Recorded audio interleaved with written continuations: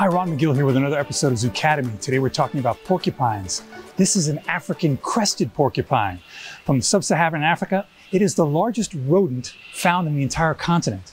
Now, there are about 23 species of porcupines in the world, and they're all known, of course, for their quills. Those quills are basically specialized hairs that grow from the porcupine.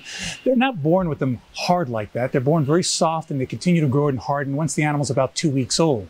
Now, the crested porcupine is nocturnal, found again throughout sub-Saharan Africa, feeds on a wide variety of vegetation, fruits, vegetables, roots, and shoots, but will also feed on things like carrion, where it sharpens its teeth on bones, because its teeth, like all rodents, are continuously growing. So if it doesn't keep them filed down, it can cause injury to the animal.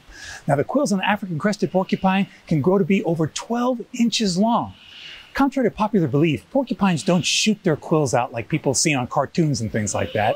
But basically what happens is when a porcupine gets startled, it will erect those quills and it will back up into its threat, its predator. And those quills have little barbs at the end that latch on onto the animal.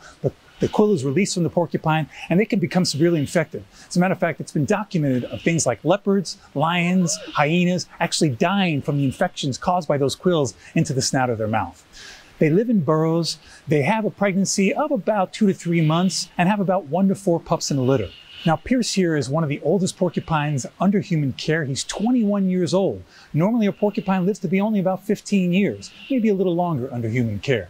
Hopefully you can come back and see Pierce as he stars here at the Wildlife Show at Zoo Miami.